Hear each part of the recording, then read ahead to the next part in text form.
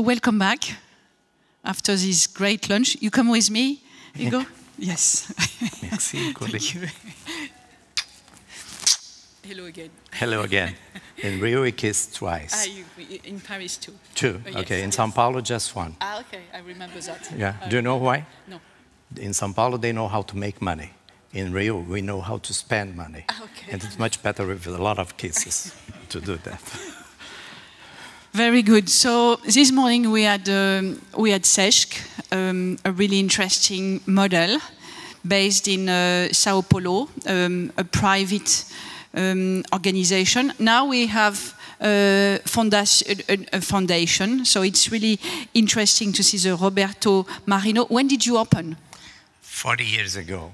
40 years ago? Yes, yes. 40 years ago. So now you're going to explain us the model and what is the foundation doing, and how education, again, I mean, we saw how the Brazil is doing it in Sao Paulo, and now you're going to explain how you do it in Rio. So we're looking forward to hearing from you. Okay, thank you, Corinne.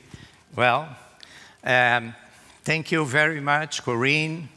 Thank you, Agenda, to be here again. This is my third participation on your conferences, Corinne. This means that I like a lot to be here, and perhaps you like a lot also to have me here. And the first one was in Metropolitan, I think in 2012. The second one was last year in Quebec. And what is interesting in this kind of meeting, I think the best is really to share experiences. It's really to try to learn a little bit. One of our premises on everything we do in Brazil, in Roberto Marinho Foundation, is based on the idea that everyone has a knowledge to share. Even the poorest person from a very poor community. This is a principle of a very important Brazilian educational, theoric, pedagogic person called Paulo Freire, who is already died. And he built this idea of sharing the knowledge from everyone in every place and every moment. I think this is the best idea to have in mind for us that work with museums. And this is one of the premises that is going to guide my presentation today. First, I would like to say that I will try to develop a reflection around this subject, museums as sites for connection, social mobilization, and education. And of course, based on our experience in Brazil. Of course, we are not saying that museums do not have to collect, to organize the exhibitions, but this is our main mission. But what else we should try to design, to develop, to change this, let's say, a stereotype of museums in the 21st century, in this post-modernity. We are this liquid society, this so fast society. I think this is what I want to address a little bit. But I have to say some words about who we are. Roberto Marinho Foundation, it was founded on the premise of using communication as a tool to promote education and transformation. We are a family foundation supported by the shareholders of Global Media Group, that is the major media group in Latin America. We run newspapers, magazines, radios, national television networks, pay TV systems, internet, and all that. And the foundation was created by the founder of the group. And one of the branches of the foundation is exactly culture and national heritage. And during these last 15 years, we have been working, creating new museums in Brazil. We conceive museums as sites of education connected to art and science, but also sites where we promote social mobilization, places to arouse the desire for knowledge. In the last 15 years, as I mentioned, we have created 6 museums very popular. Perhaps I think we connect also with the know-how of this symbolic language as a media group people. We create interesting narratives on the museums. All of these museums, almost all, 5 at least of them, are experiential museums with a lot of audiovisual stuff, games, interactive stations, but also the museum, the Art Museum of Rio, MAR, is an art museum connected to a school. I'm going to explore a little bit in a few minutes. And these museums, they become the most visited in Brazil during these last 10 years, about 11 to 12 million people already. And we truly believe in the empowerment of education in any museum activity. Education is the beginning and the end of everything. Education should be, must be, the ethical reason for a museum existence. It's important to understand also, and this I really like to discuss, what is the role of museums in the 21st century? Now, we have to understand that the role of museums is changing a lot. Over the last decade, museums have undergone big transformations, especially in the way they relate to their audiences. Museum visitors are no longer just passive consumers. They are now active participants in cultural and community life. They want to share their visits on social media. They want to circulate information. They want to engage in dialogue. They want to provide feedback. They want even to create content and mobilize other visitors.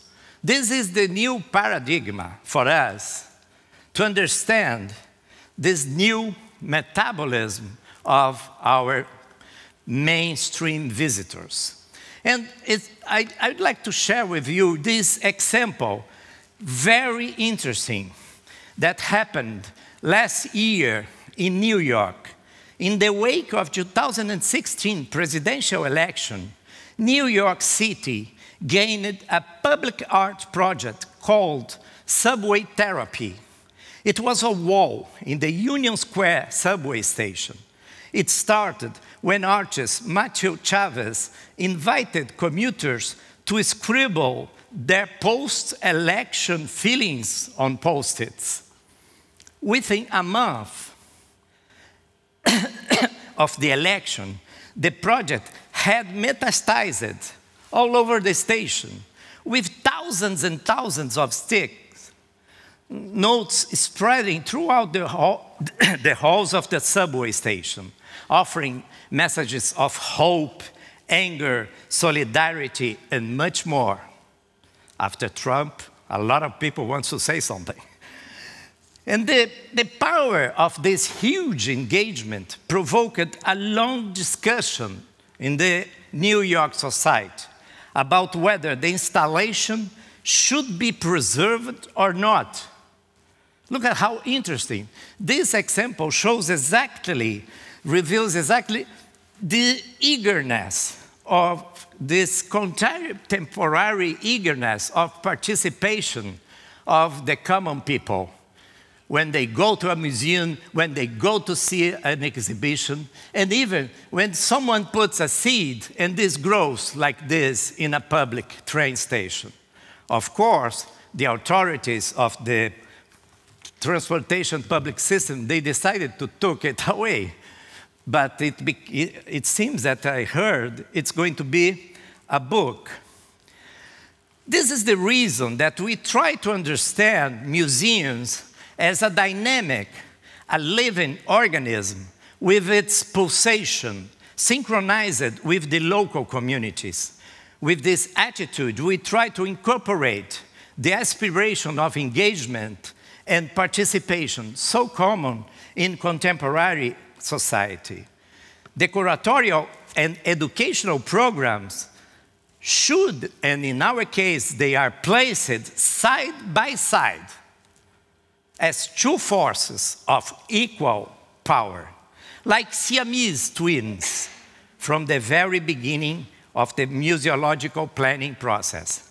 The educational program doesn't come after just to organize a little bit how the students should and teachers should deal with this exhibition. Many times the exhibition is created based on the curricula, on the needs of the schools. Our museums have this horizontality as a mobilizing factor in order to awaken the visitor's curiosity and their permanent desire to learn. I have chosen the trajectory of two of our museums to share here today, both part of urban renovation projects. The first one is MAR in Rio, which we developed in partnership with the City Hall. And the second one is the Portuguese Language Museum in São Paulo, located at an historic train station, opened more than 10 years ago. In MAR, the concept of horizontality of curatorship and education is even represented in the architecture itself. The exhibition pavilion here on the right side and the continuing education school. When you see these two buildings side by side with similar volumetric buildings, perhaps a kind of enigma presents itself. Is it a museum with a school next door or a school with a museum next door? This is an interesting question that addresses all the reflection. And the one this morning mentioned in its keynote speaking conference was really wonderful. And the Escola do Olhar, that is in the left building, on the right side or left to you, is a unique school that tries to broaden cultural perceptions, a place for formation and exchange instead of just training. The teachers are encouraged to confront and problematize the knowledge presented by the museum with the realities in the regular school where they work. Thus, the museum and teachers are able to find new answers and new ways to improve. And what about the Mars collection? How do we have imagined it as a tool of education and social mobilization? Mars' priority is not necessarily to collect blockbuster, but rather pieces that symbolize multiple perspectives of the city of Rio de Janeiro. The collection, which has more than 24,000 items already after 4 years, is organized in significant nucleuses such as Black slavery, Jewish culture, indigenous and Amazonian culture. The Black diaspora nucleus is especially relevant because of the location of MAR, the museum, near the Valongo Pier, the largest slave port in world history. I don't know, I'm not sure, if you all know that 40%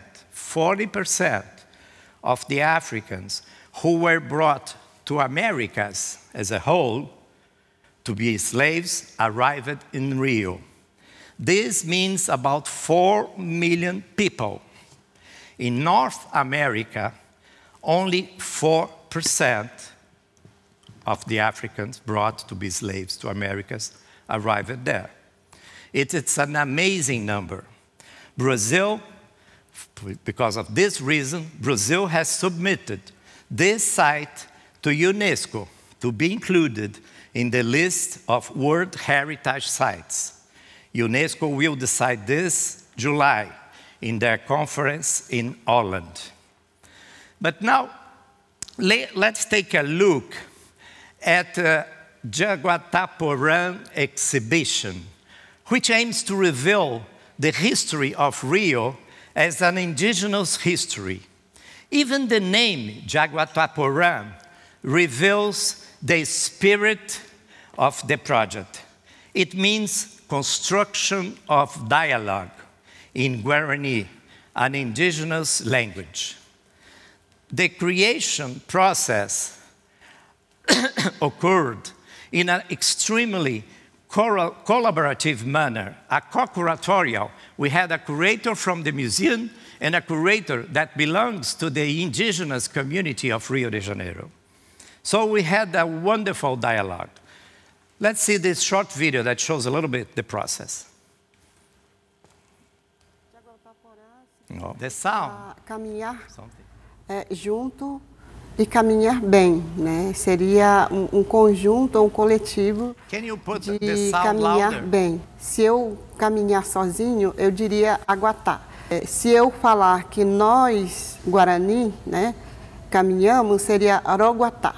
É uma conversa, é um diálogo de participação de várias pessoas.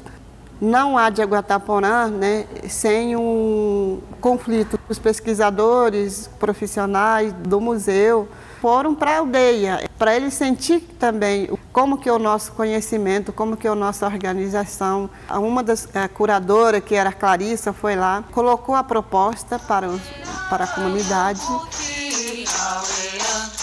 Ela não precisa ser ou uma exposição de artefatos indígenas, ou uma exposição, né, enfim, sobre a história indígena, e isso significa que ela pode abdicar de muitos dos estereótipos, não só em relação ao índio, mas principalmente também em relação ao museu. Essa exposição, ela vem mostrar a própria história de cada povo que está sendo representado.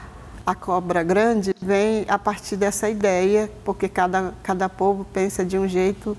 Então, seria a construção do próprio território daquele povo. A liberdade que nós tivemos para expor aquilo que a gente gostaria mesmo de colocar, eu acho que isso foi a grande diferença, né? Então, isso também está contemplado aqui no museu, né?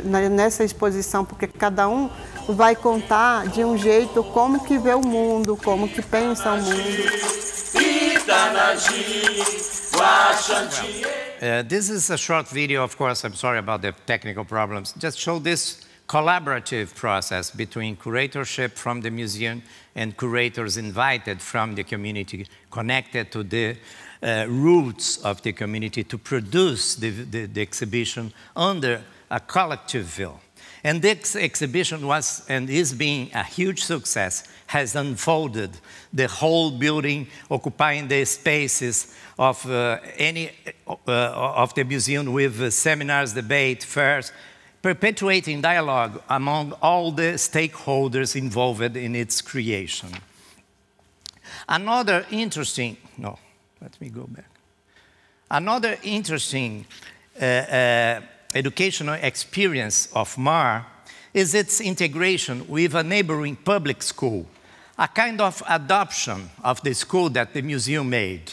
We are running an experimental project in which the museum participates effectively in the curriculum development of the school, emphasizing the arts skills of teachers and students. On the other hand, the school community has free access to MAR. That has become a kind of extension of its territory. The public of the school, the teachers, the students, they go every time they want to the museum, during the day, during the classes, period, on the intervals, and on the beginning, on the end of the school. And to conclude a little bit this example of MAR, it's important to remark that with so many layers, what I'm trying to address is different layers of connecting education with the museum metabolism. Not just having an educational department to take care of visit of schools. This is, I think, makes quite a big difference. And this made MAR become a truly recognized educational hub in Brazil. So it's really nice. If you had the opportunity to go to Rio, we would love to receive you there in the museum. Now, let's go to the second case that I brought, just to emphasize a little bit this idea of connection between education and museum and education. And this is the Portuguese Language Museum. It was the first one in the whole world focused on a national language. And even the subject of the museum shows this relevance to the educational aspects to a museum. And to create this museum, it was a big challenge because we were creating a museum and especially a long-term exhibition based on an immaterial and constantly changing heritage as a language. So it's not based in paintings, in sculptures, in artifacts, but it's in a dynamic heritage, completely immaterial. And it's important to say that Portuguese is an ancestral language, a universal language, that it is spread across all continents. We are 265 million speakers, and Portuguese is the fourth most spoken language in the world, after Mandarin, Spanish, and English. And it is also, the Portuguese, a miscegenous, a mixed language, the product of many encounters and clashes between different cultures. So, the challenge was how to create this museum. What story should we tell there? Should this museum present a single story or different aspects of various stories? This was a big discussion among the museum's curatorial and educational team.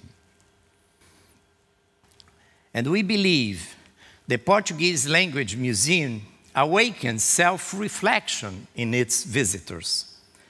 It is a museum, I could say, where the public is at the same time the visitor and the object of the visit. After all, we think in Portuguese, we think in our language, we love, we hate in our language, we dream in our language. So it's really interesting how to get this engagement, this emotional relation with the museum. And we opened it in 2006, and during 5 years, it was the most visited museum in Brazil. A lot of people, even inside the foundation, said, this is not work, it's a museum about a Portuguese language. But I think it works because it brings the common life, the common Portuguese speaker to the museum as a protagonist. And then I will show you a short video from Professor Roberto from Harvard University after his visit to the museum. Let's try now again. Okay. I went to your museum in Sao Paulo of linguistics and language. It's one of the most wonderful museums I've ever seen. You could actually hear Brazilians speaking so many different versions of the Brazilian Portuguese language that you could begin to appreciate the enormous richness of this spoken culture. But I couldn't understand it because I don't know Portuguese. But I could see and hear differences in intonation. And there is something called I think it's called a philological tree. It's a tree that shows the evolution of words as they move through time. I thought this was terrific. And there were objects there and photographs there. And I began to glimpse the richness of oral culture in Brazil. As Professor Darnton has just mentioned, in the Portuguese Language Museum, the language is exposed to be seen, to be read, written, spoken, and heard by visitors. For us, it doesn't matter the right or wrong rigor.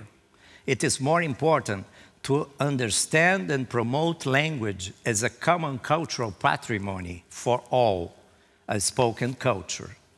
Even before its opening in 2006, we began engaging, and this is another kind of layer, how to connect, how to create relations with the educational sectors of society around the museum project. And then we began engaging the educational networks of São Paulo, where the museum is based, And at that time, more than 4,000 teachers of Portuguese language, history, geography, and arts from 700 schools in 170 cities of São Paulo state were trained in how to use, I should emphasize, how to use the museum as a permanent subject in their curriculum, and not just as a site for an occasional guided excursion. So this is completely different. The teacher has the pedagogical planning of a year or 2 years or 3 years, and then he can find different subjects on the museum in order to connect the approach of the whole program of the school. Also, a digital platform was developed to connect all participants in a rich exchange process. It's important to remark that this experience with a platform to connect everybody was developed about 14 years ago in Brazil to connect the teachers in a space around the museum.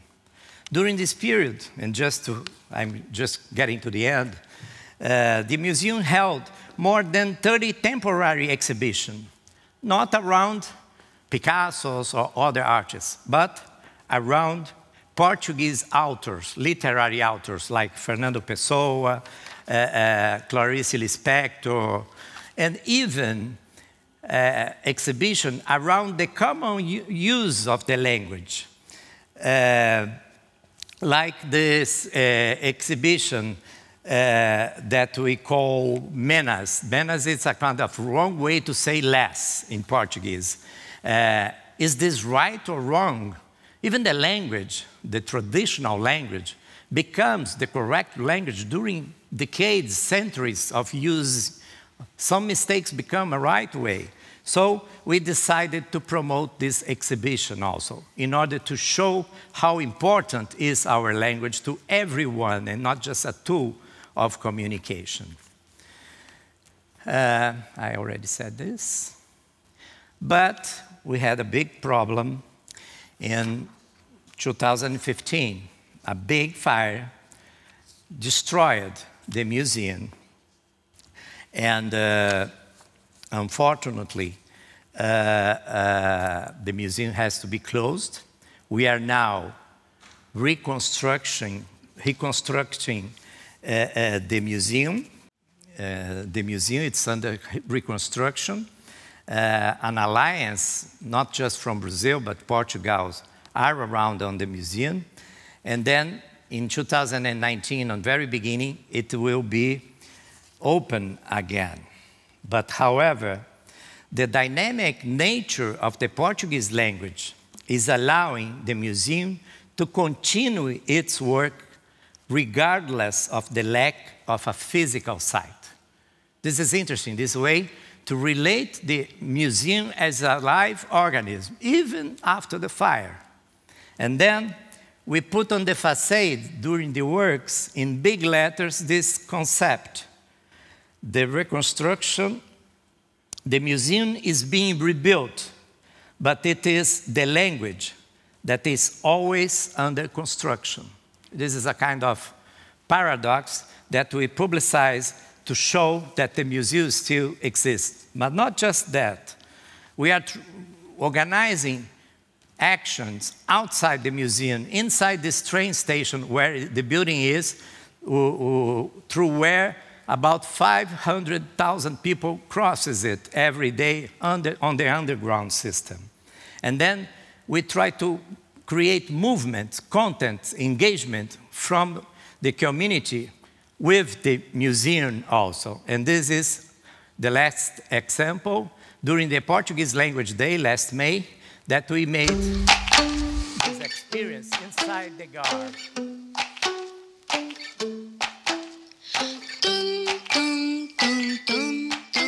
O Dia Internacional da Língua Portuguesa apresentou para a gente uma oportunidade de trazer o Museu da Língua de volta a esse contato direto com o público.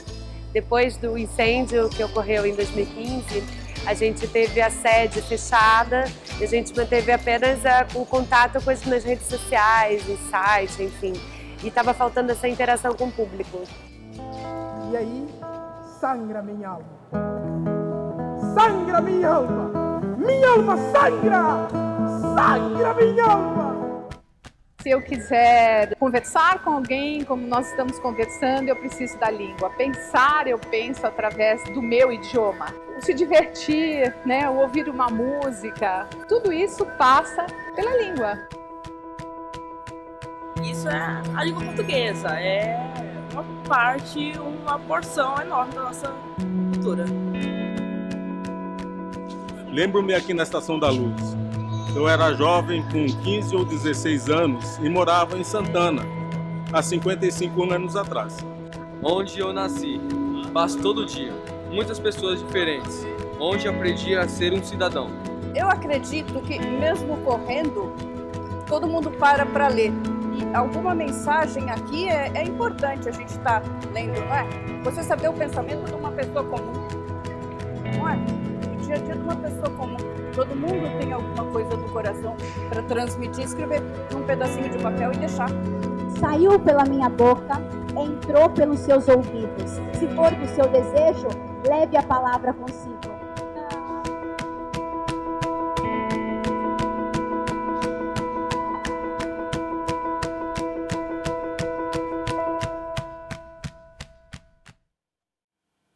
Well, with this last short video, I want to thank you so much for your kind attention, your presence here, and I am here to answer any question. Thank you so much, and please